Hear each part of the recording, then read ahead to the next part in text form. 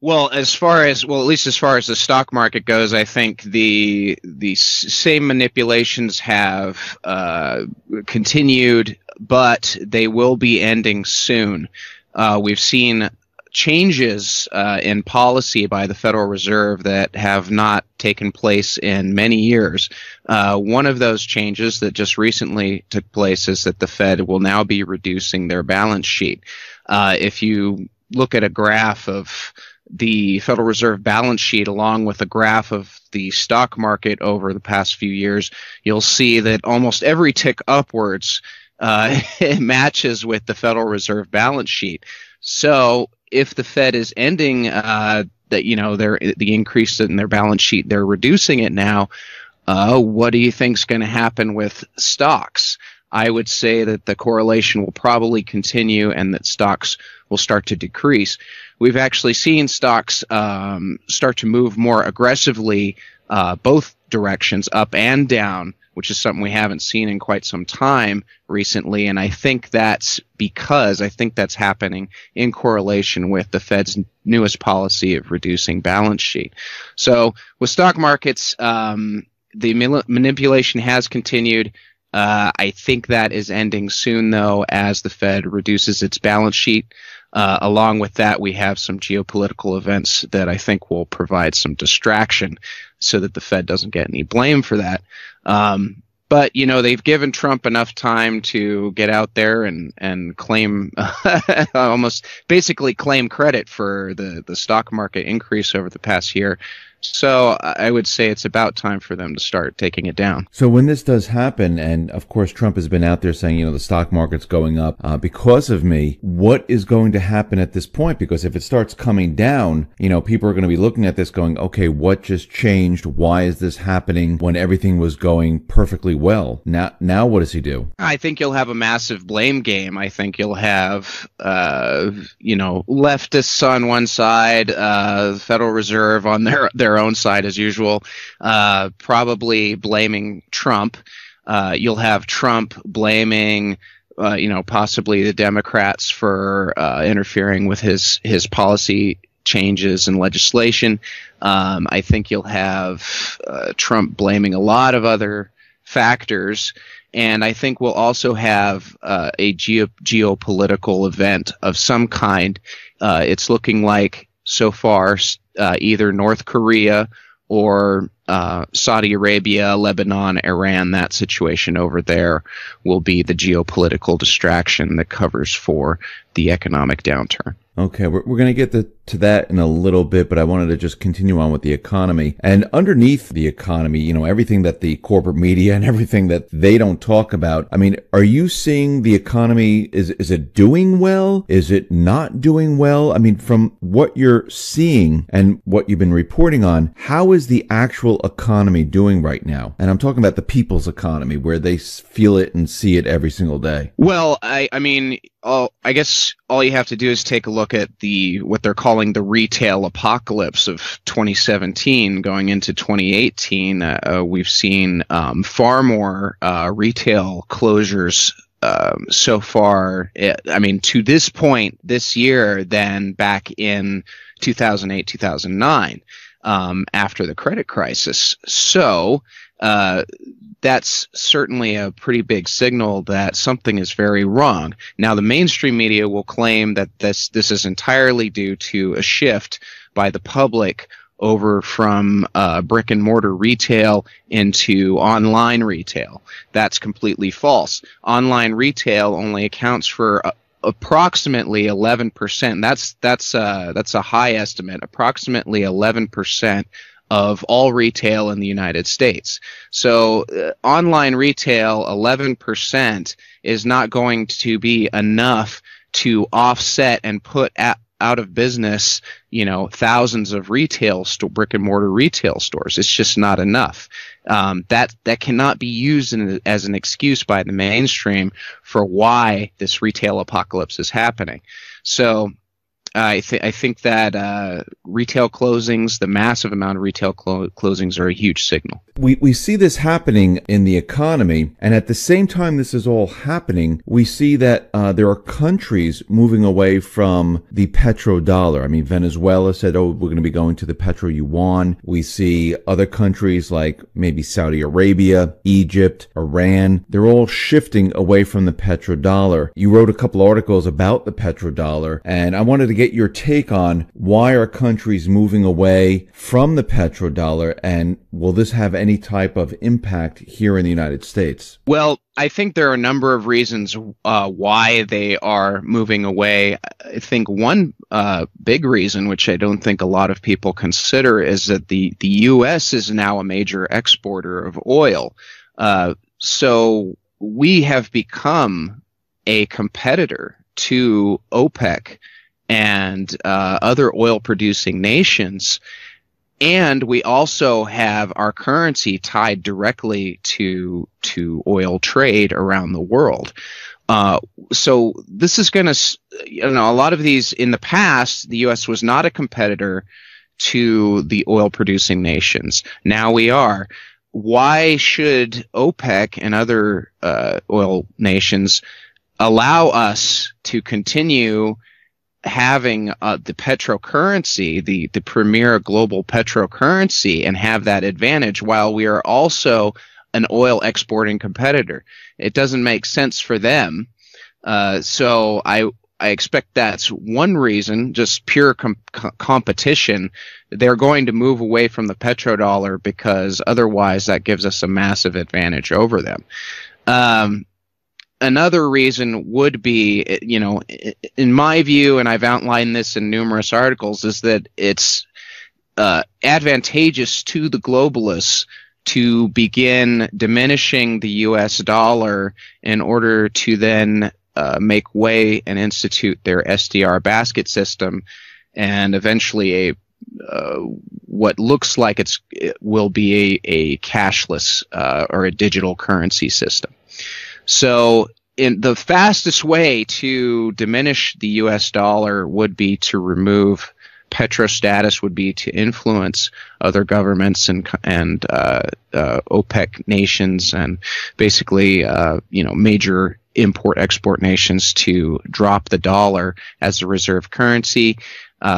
Dropping petrostatus or killing petrostatus would be the fastest way to accomplish that. When this happens, where do those dollars go? I mean, the countries are holding dollars to purchase oil, and if they start moving away from the petrodollar system, do they really need to hold on to these dollars? Where do they go? Well, the smart people will get rid of their dollars rather quickly, and those will all flow back into the United States. And there's really, because we have no oversight on the Federal Reserve, we have no way to audit how many dollars they've created and exported overseas. There's really no way to tell how much how much of the currency will be flooding back into the U.S. and what kind of inflation that will cause once it's flooding back into the U.S. But it will come back here eventually, most of it, except for the people who are the last ones holding the bag, and they might not be able to get rid of their dollars at that point. So you see inflation definitely hitting the United States here at one point. Yes, once petrostatus is lost, or eventually reserve currency status is lost, then we would see massive inflation in the United States. Okay, now at the same time, there are countries moving away from the petrodollar and some are taking on the petro yuan. We see out in Saudi Arabia, which is like the hub of the petrodollar, where they had some type of coup within their country where a lot of the princes and different monarchs within the country, their bank accounts were frozen. Some of them were arrested. From your viewpoint, why is this happening in Saudi Arabia right at this point? Well, I think there's a massive political and economic shift planned for Saudi Arabia, and part of this plan was put together by, ostensibly it was put together by Prince Mohammed Salman, who is basically the most powerful member of the royal family, and the one rising to the point of at this point he's almost a dictator. He's in control of all the most important centers of power within Saudi Arabia, and the king is aging and will likely either abdicate or step down in the near term, probably take on just a figurehead role, but nothing in terms of being in control of actual power structures. So Prince Mohammed will be it. He will be the dictator of Saudi Arabia at that point. And part of his plan for the next decade is something called the Vision for 2030. And within the Vision for 2030 is an outline to decouple the Saudi currency from the dollar, and also make Saudi oil less reliant on U.S. business. Basically, they will break from the petrodollar, at which point, when the Saudis break from the petrodollar, then a lot of other oil-producing nations will follow suit. They'll do the same thing. So there's a massive shift in Saudi Arabia towards this plan, and if you look at the people who back Prince Mohammed, he is backed by all the same globalists, the whole cast of characters that we know and greatly dislike or hate. The Carlyle Group, BlackRock, Goldman Sachs. There's numerous corporations backing Salman and his public investment fund, or the PIF. So this is all, Salman is tied to the globalists. Salman's actions directly affect the petrodollar. This once again sort of reinforces my argument that the globalists are seeking to diminish the U.S. dollar and replace it with something else. So they pretty much know that the dollar is pretty much done for because of so much debt around the world, so much global debt. And from my point of view, it looks like they're saying, okay, we need to switch over at this time, and we need to switch now. Is that what you're saying? Yes. I would say either this was completely deliberately done and planned from the very beginning, or that it was, perhaps they drove the dollar into the ground over time, and simply what they do when they destroy an old world system, they replace it with a new world system so they can get control at that nexus point right off the bat before somebody else comes in with a better idea or an idea that doesn't involve them.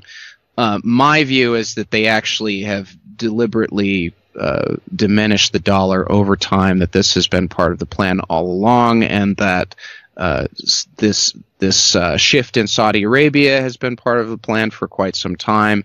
The death of the petrodollar has been part of the plan for quite some time, and that instituting the SDR has always been, well, at least has been part of the plan since at least the 1980s, because as we saw in The Economist in 1988, they openly admit that the dollar or the U.S. influence in the world will have to be diminished, and that the SDR basket system will be a bridge to a world currency.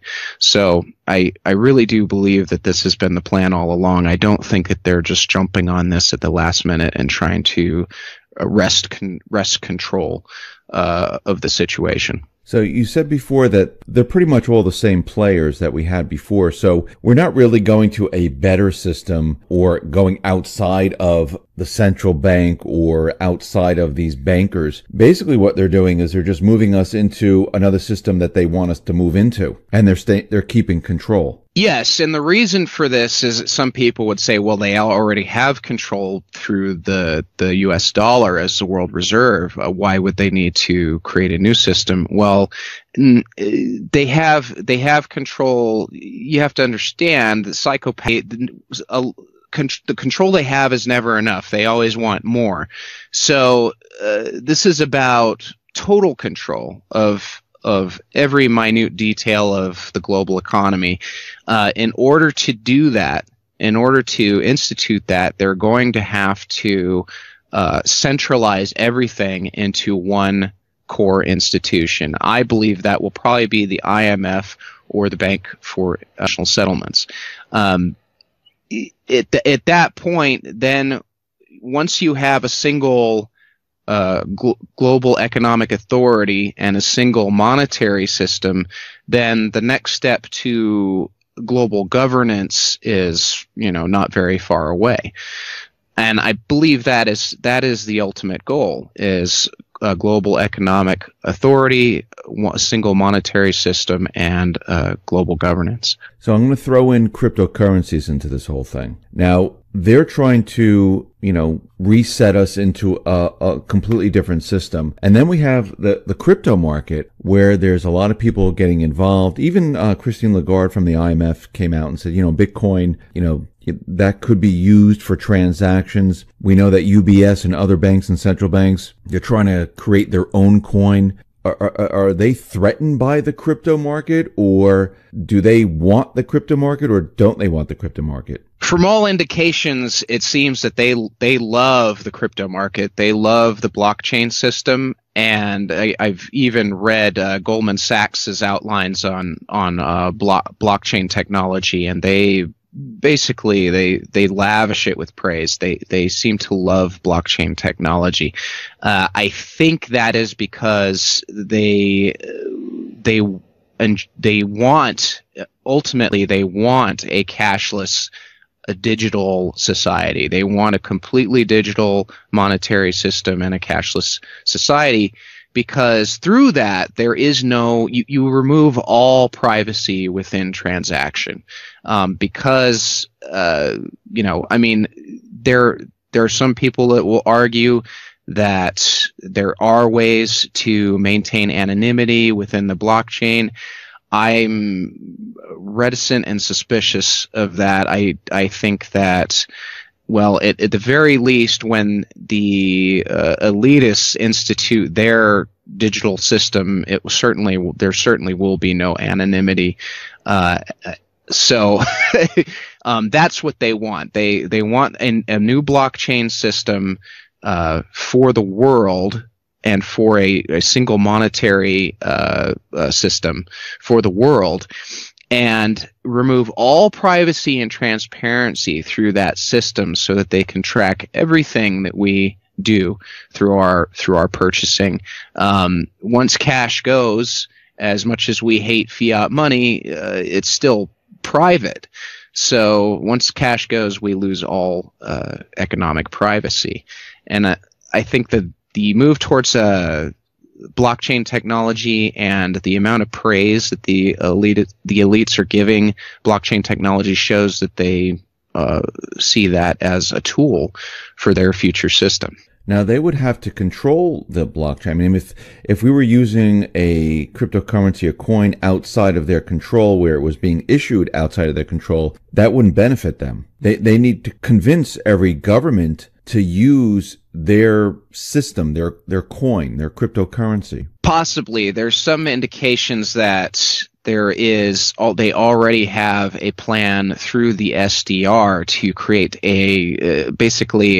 that ties in a lot of different currencies into one system. There's also the issue of competition.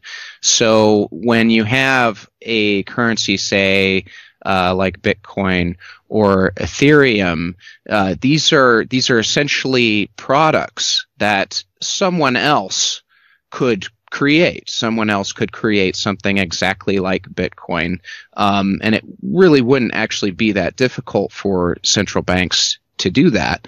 Then you have an issue of competition. You have multiple cryptocurrencies competing against each other, but the central banks and governments have the added massive amounts of capital and massive amounts of force to back their cryptocurrency. So then it becomes a matter of, will the public, which cryptocurrency will the public choose to use, or will they even have a choice?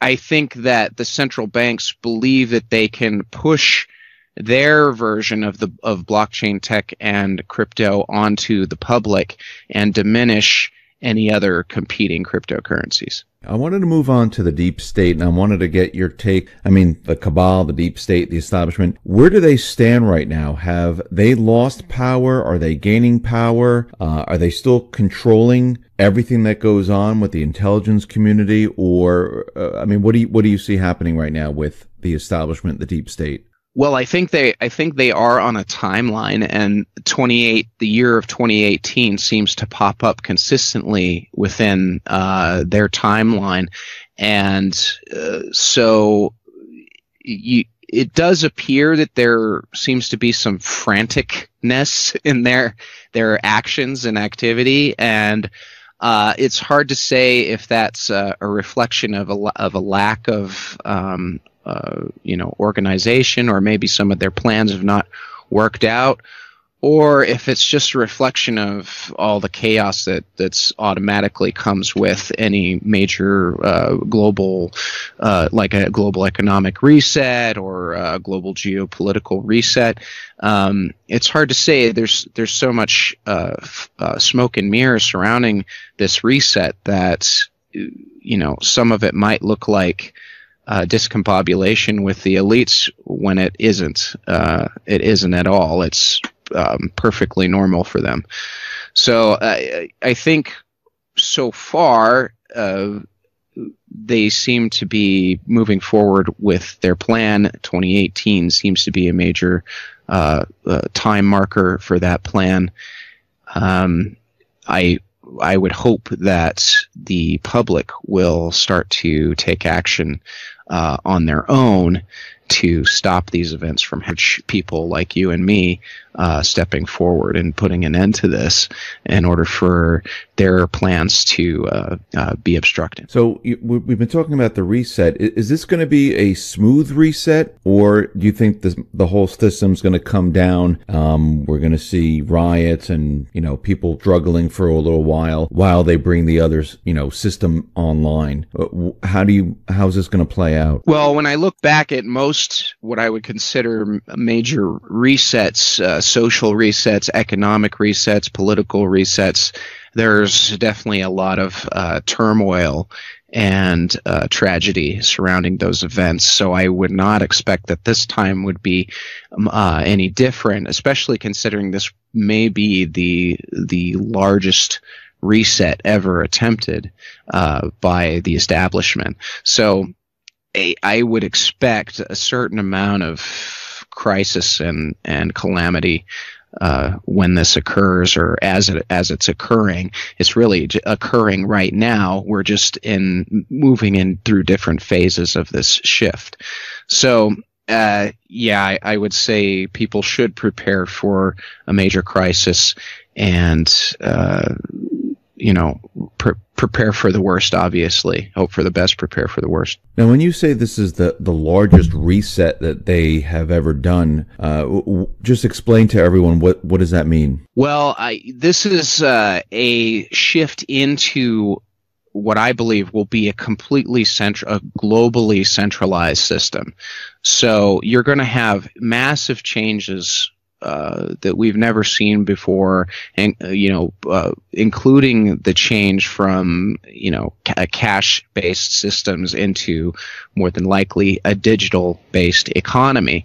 So the amount of turmoil that will cause. Just look at the example of India when they started pushing a cashless system in India, and how much turmoil that caused in that one country.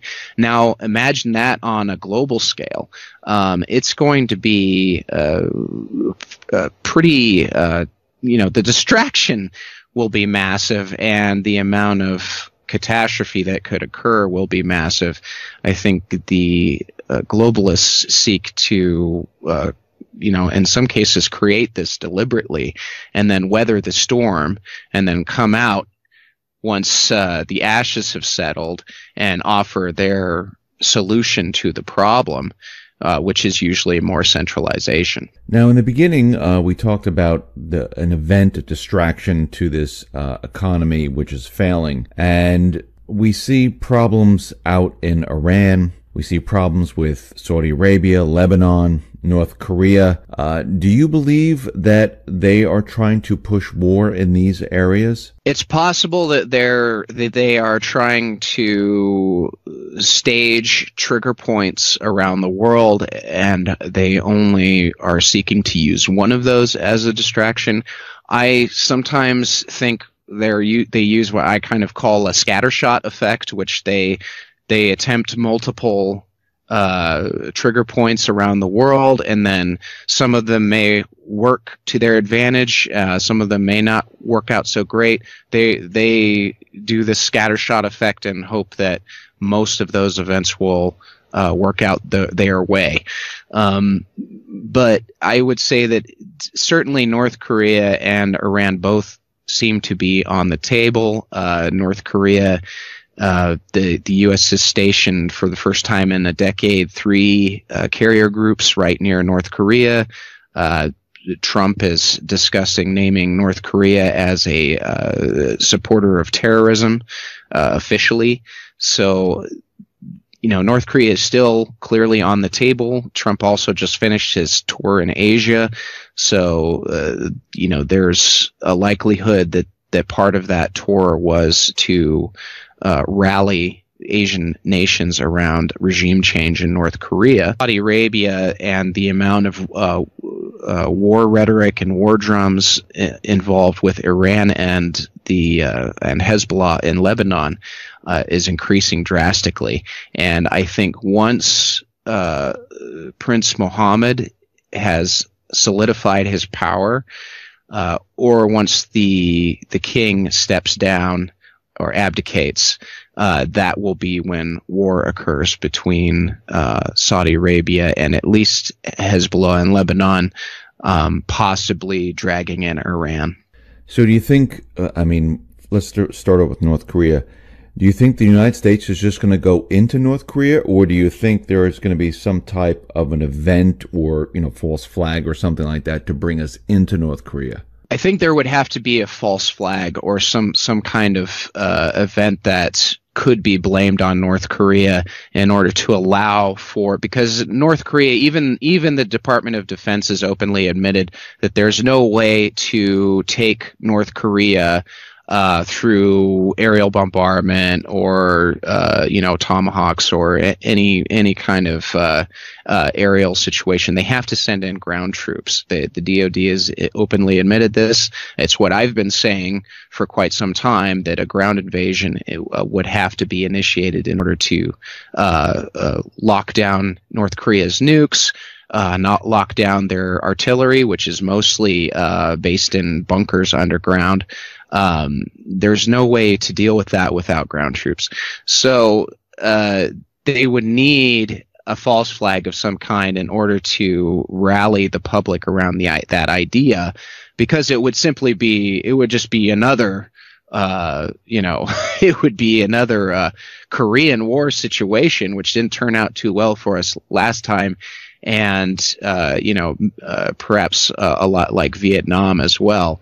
You're talking about at least a decade of ground presence, if not more, billions, if not trillions of dollars spent.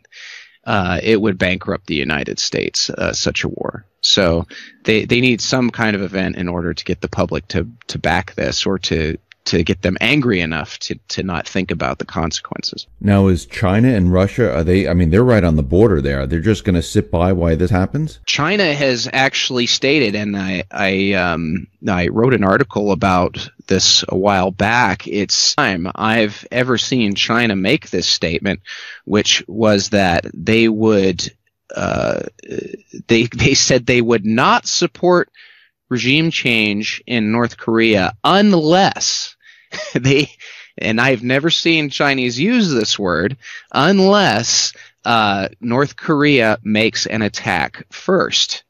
So China has basically said that they will step back if North Korea attacks first. this brings to mind a perfect stage or perfect setup for a false flag event. And then the Chinese can step away and say, well, they attacked first, so this doesn't involve us. So as far as the Chinese go, they've already set the stage for a regime change, as long as North Korea attacks or is blamed for an attack. Now, what about Russia? Is Putin going to, step in, or is he going to just let it all go? What do you think they're going to do? I think Russia and China may act not necessarily militarily. It will be after the fact. It will be later, after North Korea turns into the mess that it will inevitably become. But I think they will step in, and it will be economically. So again, this sort of plays into the dynamic of diminishing the U.S. Through various means, either dumping the petrodollar, dumping the dollar's world reserve currency, reducing import and export dependence on the U.S., that sort of thing. I think that they will act economically, not necessarily militarily. Now, out in Iran, we see, Israel, Lebanon, Saudi Arabia, beating the war drums to go after Iran, like we've been talking about. And Saudi Arabia is already busy in Yemen, using paid mercenaries and some of their forces there. I mean, do they have the ability to do something with Iran? Because personally, I don't think Iran's going to do anything, because they haven't started a war in over 200 years. And what would be the reason for them to start a war? What do you think is going to happen out with Iran and Saudi Arabia, Lebanon, Israel, the United States? What do you think is going to happen in that area? Well, I think the key to this, and I think what the tool that the globalists will exploit in order to draw Iran into a war would be their mutual defense pacts with Hezbollah in Lebanon, and their mutual defense pact with Assad in Syria. So if the Saudis, and as we've seen in recent news, their agreements and ties to Israel, which were unreported for quite some time, and actually straight up denied. It's now coming out that those are, yes, we do have ties with Israel, and they're not just diplomatic or economic, they are military. So I think with that tie between Saudi Arabia and Israel, the Saudis will feel a little more confident in acting in a kinetic way to attack Hezbollah in Lebanon and possibly move into Syria, or Israel may move into Syria and the Saudis may support. So at that point, if we have an invasion of Syria, invasion of Lebanon, I do believe that the Iranians will be forced to act, because as far as border integrity is concerned, as far as geostrategic concerns go, they lose massive amounts of influence. They also become surrounded by enemies. They would be forced to act. Now, that would probably be in self-defense at that point, but it won't be painted that way to us. I'm sure it will. There will be something to occur that is, they paint Iran as an aggressor. Now, the problem with Syria is that Russia is still there. I mean, they have the S-300, the S-400s all set up there. Russia's in there, and after fighting the Islamic State, to me, in my mind, they're just not going to let another country invade Syria. I mean, that wouldn't make any sense at this point. It's possible, but you have to remember the Russian ties to the new and improved Russian ties to Saudi Arabia, the globalist influence over Putin, IMF's influence over Russia itself.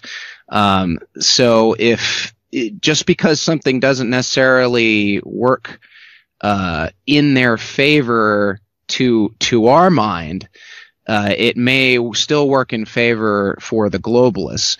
And rationalizing it sort of comes way after the fact, after the dust settles and the fog of war is settled. And I don't think the public will question during the event. I don't think the public will question as much, why is Russia doing this?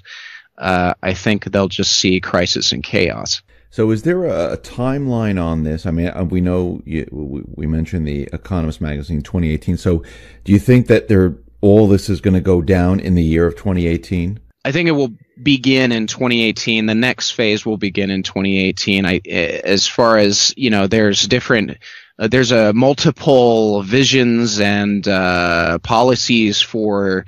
I'm seeing a lot of visions and policies for 2030. So it seems to me that they plan to initiate this next phase, or basically the global reset, around 2018, and that the plan is for this to take approximately 10 to 12 years going into 2030, where they have all these new visions of a new world and a new system in place.